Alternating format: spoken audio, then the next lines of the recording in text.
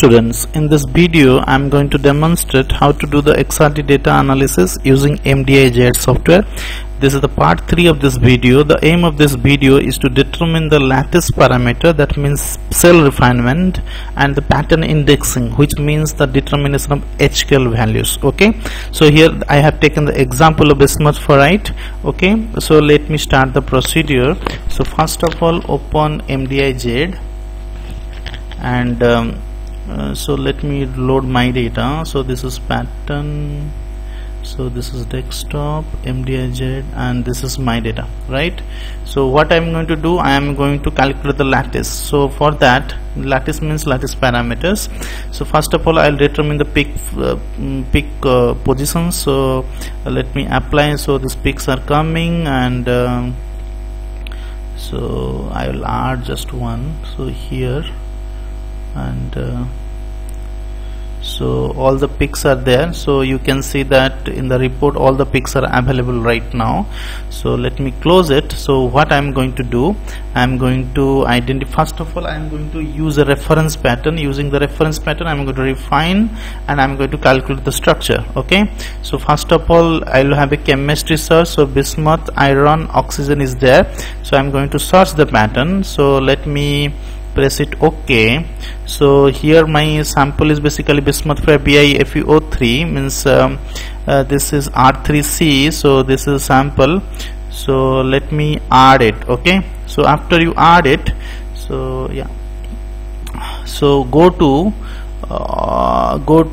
cell refinement. Okay, so in cell refinement, if you see the lattice parameters, these are the values imported from this PDF database. So using, as we know that if you see, this is the theoretical, this is the experimental, so we will refine that. We will see how much our sample is having the lattice parameter.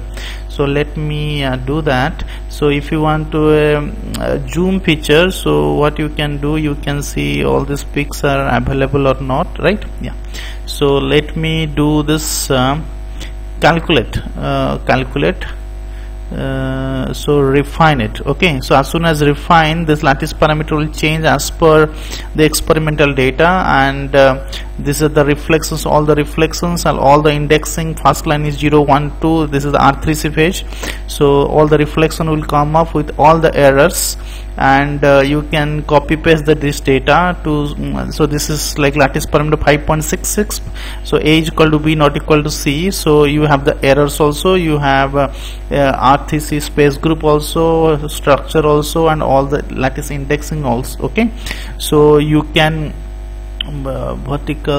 Okay, yeah, so all these page matchings are available with this indexing. So let me show you labeling here, HQL data. So yeah, so this all this HQL to here, you can 006, 113, all these values are available.